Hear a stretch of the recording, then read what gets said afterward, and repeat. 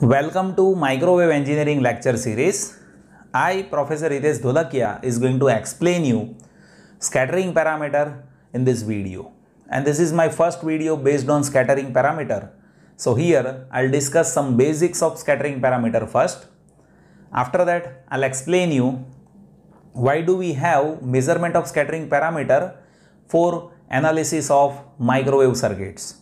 And at last I'll explain you how do we measure scattering parameter. So let us begin this session with first agenda, that is basics of scattering parameter.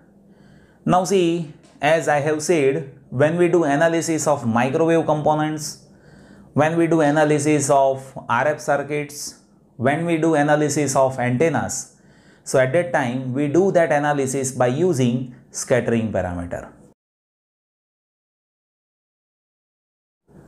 So there must be question with electronics engineer that why do we need to have scattering parameter for microwave components, for antennas or for RF circuits, right? In electronics you must have studied Y parameter, Z parameter, ABCD parameter or H parameter, right? Then why don't we apply those parameters here for analysis of microwave components? So there are some reasons. So let us discuss those reasons. If you observe analysis of Y parameter, Z parameter, ABCD parameter, right, then you would have observed that in circuits we were been providing open circuits and short circuits. But when we talk about microwave frequencies, so at that time it is next to impossible to have open circuits and short circuits. If you have seen measurement of Y parameter, Z parameter, ABCD parameter or H parameter, in that case you would have observed that you have been measuring exact value of voltage and current. But when we talk about microwave frequencies, so at that time equipments are not available which measures instantaneous voltage and current. In microwave circuits you will be observing there are some active devices, right, like tunnel diode, imped diode, trap diode, microwave transistors. So those active devices are having issues of stability at microwave frequencies. So because of stability issues one cannot have measurement by using Y, Z, H or ABCD parameter. So at microwave frequencies it is not possible to have open circuit and short circuit. At microwave frequencies equipments are not available which measures exact value of voltage and current.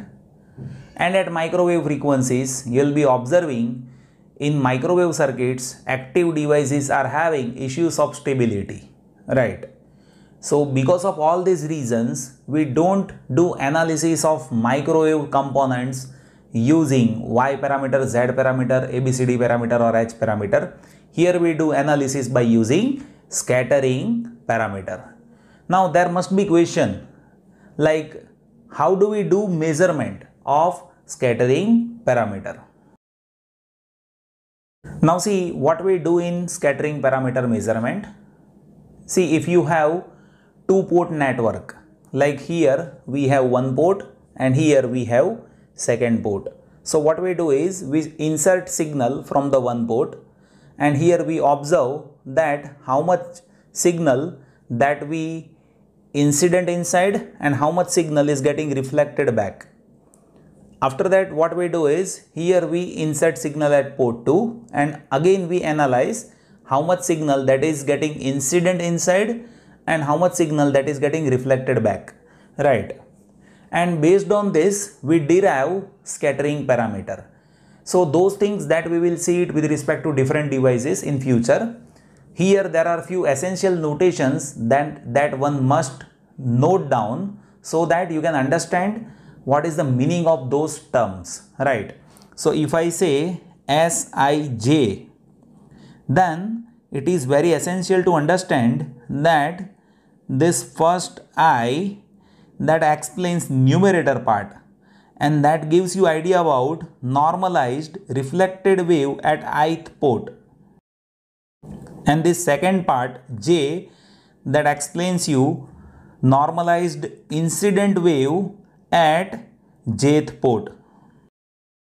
Now, as if you want to identify this, then here one must know that reflected wave, that is denoted by B, and this incident wave, that is denoted by A. Here reflected wave at ith port is there, so Bi, that I need to write, and here incident wave at jth port is there, so I need to write Aj. And see this Bi, that is normalized reflected wave, right? And this Aj, that is normalized incident wave. So this is normalized value. So how to measure that exactly? So for that, if I say I want to measure Bj, then here all we do is we measure reflected voltage at jth port divided by square root of characteristic impedance of jth port. Here see Bi is there. So what I will be doing is I will be writing Bi here.